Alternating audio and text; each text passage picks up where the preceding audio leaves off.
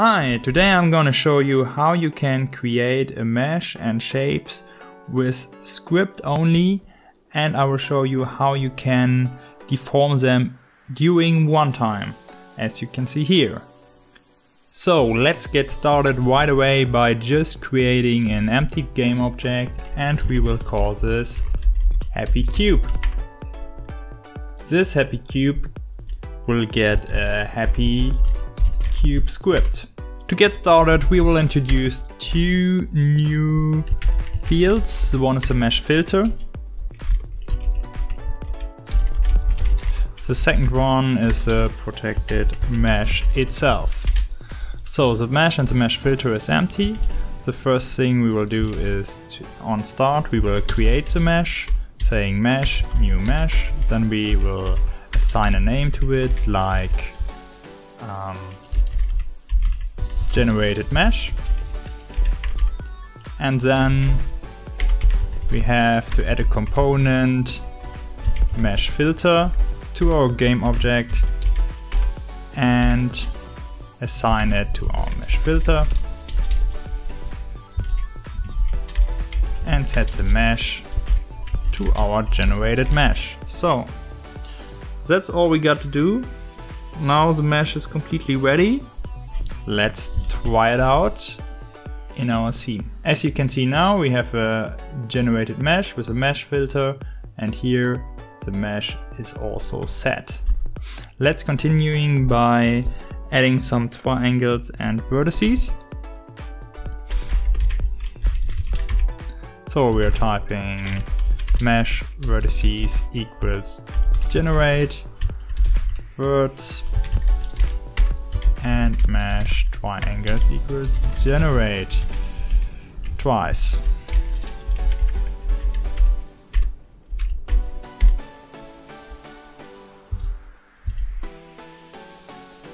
Okay, as you can see, the returning value is a vector3 array, and here it's an int array.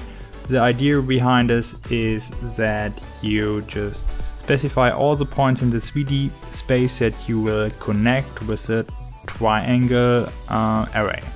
So let's start by returning a new vector3 array. And in this vector3 array we are creating the vectors. Okay, now let's go to our painting here and let me explain it a little bit deeper. So at first you have to make clear what are your axes. So the first axis is this one, this is a z-axis, and we have an x-axis. So the up axis is the y-axis. I will leave it out for now. So at first we need all the points we will specify. So these are the points called vertices. Here it's -1, 1, so -1x and 1 on the z-axis. Here it's 1, 1, and here it is 1, -1, and here we have x -1 and z also -1. So these are all the points. They are duplicated here above. They have the same coordinates, only the y value will be different. Now let's numerate them. So this will be 1, this will be, or maybe let's start a count and count with 0, 0, 1, 2, 3, and we go up here 4, 5, 6, 7. So these are all the points we will need, and I will write them down here. -1x, 0, 1,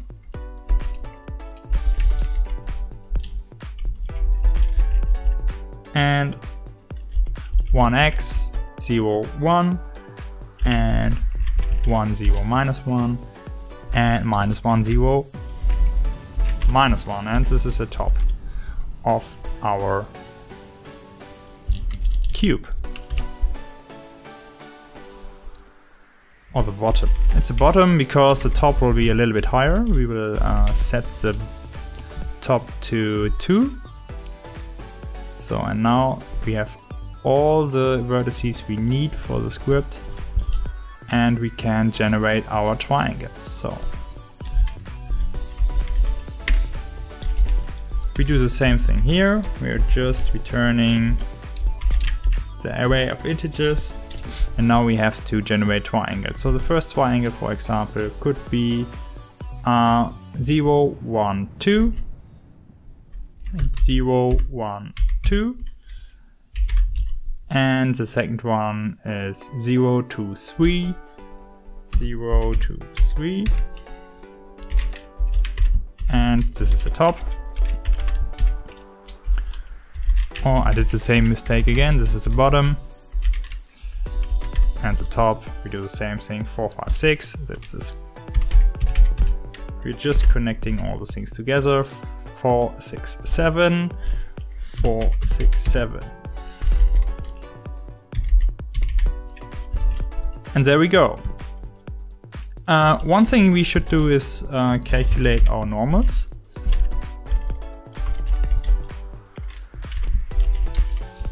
And our bounds.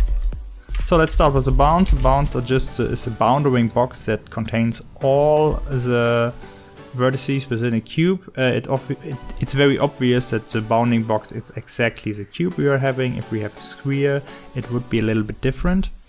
Normals are just vectors that stand on side a vertice. For example, here all normals will point up, and the normals are for reflecting light. For example, if light comes in from here, then this angle will be measured and replicated here, and then it goes out again, and this is a reflection. So the normals topic is a little bit more complex. I will not deep dive into it right now. If you want to know more about it, just leave questions in the comment section. So now we got everything we need, and we can start our scene. And as you will see, nothing is really showing up because the mesh is there. I think we can already select the mesh. No, we can't, because we have to specify how to render it. So, and therefore we have the mesh renderer component we will add to our game object, and we will set a material, for example the default material, and then play the scene. And as you can see, here is our cube, the top and the bottom. If we go a little bit deeper, we see that we can only look through it from one side, and this is not what a cube looks like. So this normal or this shape should be flipped, and to flip it we can just flip two numbers here because they are you can read it in a loop, so it doesn't make a difference if you have 4, 5, 6 or 5, 6, 4, because it's always looping. So it's 4, 5, 6, 4, 5, 6 and so on. We only have to swap two of these. No, the bottom. So it's 1, 0, 2, 0, and then we will start everything again. And it looks very nice. So there are just 1, 2, 3, 4 sides left. I will fast forward the video here because the next thing I will do is just doing the same thing over and over again. And there we go. These are our triangles and vertices, and this is our cube. So let's do some funny things with it. To do it, we will introduce two new fields, like an up-down factor and a public float up-down speed. We will set this factor to 0.1f and the speed to 6. And on update we will manipulate our mesh. We will do this by just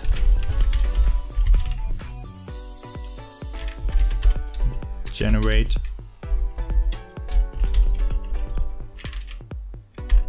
the words. So we will do this with a parameter, and we will add a parameter here, float up, and we will add this to every vertice that is on the upper side. So every vertice that has a 2 on the second place. And the default value for up is 0, so that we don't have to change the start method, but we can just add some random stuff here, like math f sin time real time since setup, and multiply it by the up down speed. So we have this wobbling behavior. It's going up and down, and we will multiply it with an up and down factor so that we know how far everything is moving. So let's try it out. Okay, it still has an error. Yes, it should be 0f.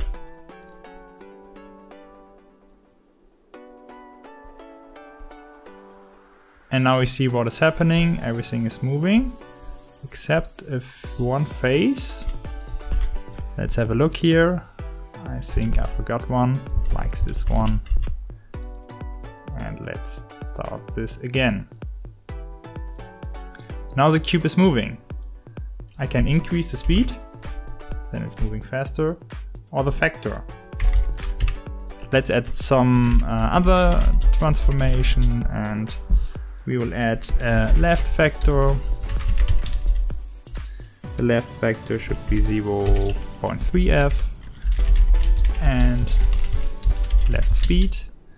The speed should be 3f. The left offset should be 2.3f.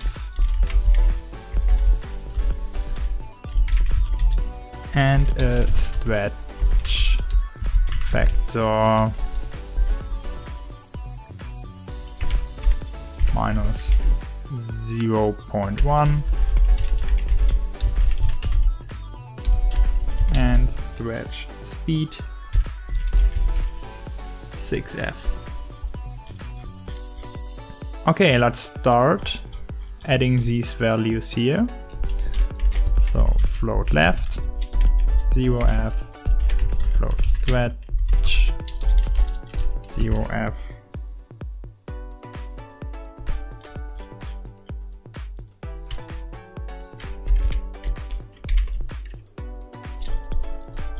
and we will add the same type of script over and over again.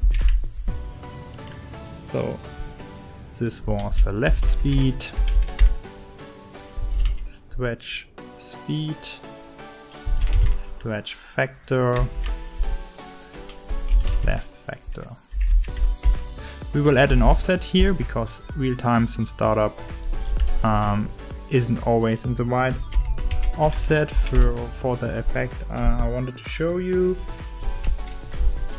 but I think we got everything we need.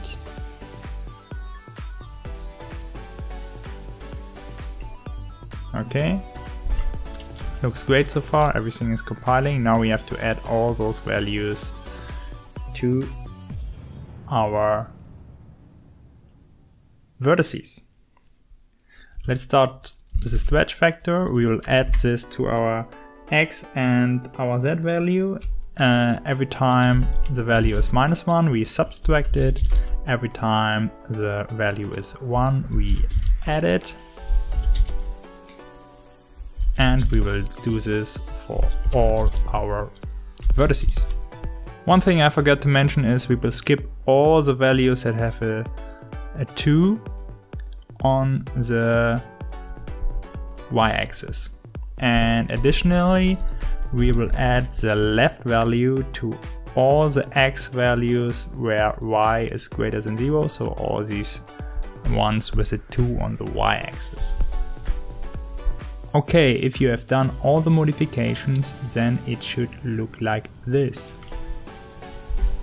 Okay, let's start our game and have a look what it looks like. Yeah. This is what I want to see. So it's just a cube that is just wiggling, and you can't do it with normal scale operations because look at the bottom, it's very steady and the rest of the cube is moving. So the cube is looking very happy now. The code is in the description, you can download it. This code is a little bit longer because I added a few lines. I will show you what will happen if you add these lines too. The cube will always lean forward to its movement direction, and this is how it looks like. It looks like the cube is really alive and is really happy. So that's it. That's how you deform and create a mesh during runtime in the script. If you like it, if you want to see more of this, please leave a like and write a comment. And see you next time.